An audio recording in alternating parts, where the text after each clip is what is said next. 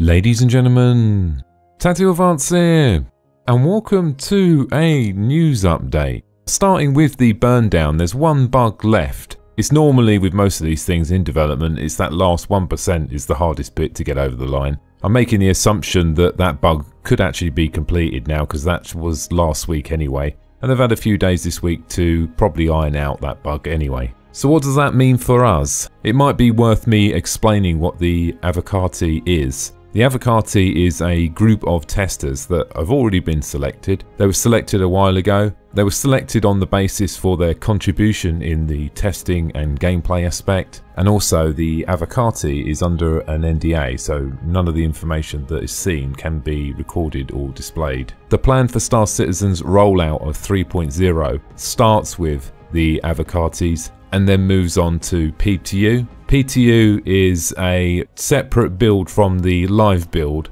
that is optionally downloaded by yourself, so you don't have to opt in to play on the PTU. You can wait until it goes to live. They normally roll the numbers out staggered on each group. So for Avocati, they might start by rolling out to a small amount of people just to do a basic penetration test to make sure something doesn't instantly fall over, and then roll that out to the rest of the Avocati testers. Once that then passes the Avocati test process and gets to a point where it's running stable and they're content and moving to the PTU, it goes to a wider test. Main difference between the two, the Avocati test is going to be, let's just say, a smaller group of people, and then the PTU will roll out in a staggered phase, starting with thousands, 10,000, 20,000, 100,000. You get the idea, until the point where PTU is open just to everyone, and then once that is in a form where it's solid, it then goes live. Now going live, there's no staggered rollout. At that point, the PTU has actually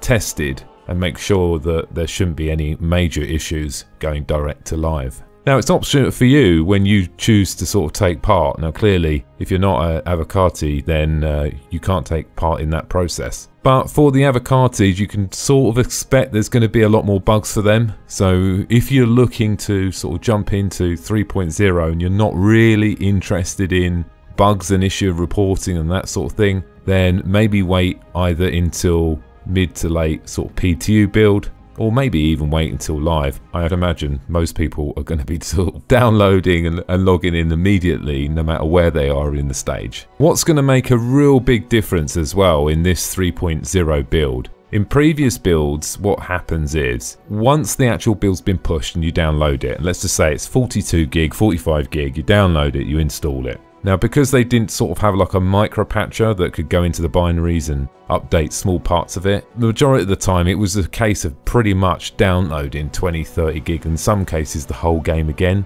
Now what this does is this affects the testing process, because now what you're doing is you're limiting the availability to the full audience. You know, some people might have a very, very small internet connection or might have a data cap.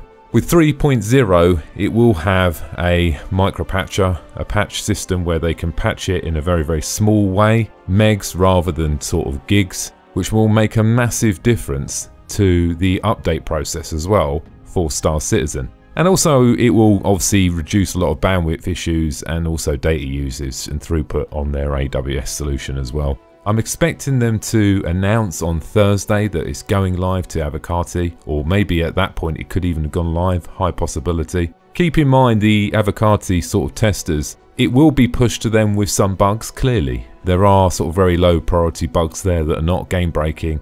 The whole purpose of the Avocati testers is really just to sort of early sort of load testing, and also just to have a wider spectrum and have a bigger group of people pulling in and reporting bugs. At any point throughout the process, from Avocati to PTU and also live as well, there's something called the issue cancel. It's on the homepage in the top navigation for the RSI site for Star Citizen, where you can go on there, search or create new bugs. If they consider later on down the line adding more people to the Avocati process, they will use this metrics to help them select individuals as well.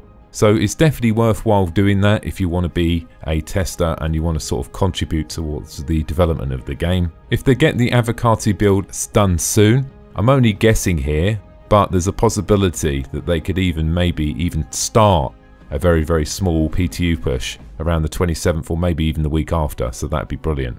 I suppose that all depends on how the Avocati testers get in that first phase. On to other news, we have seen a new ship come into play and 3 variants, the X1. It comes in 3 variants, the X1, the X1 Velocity and the X1 Force. I'll leave a link in the description so you can have a look at the physical roles and what they do.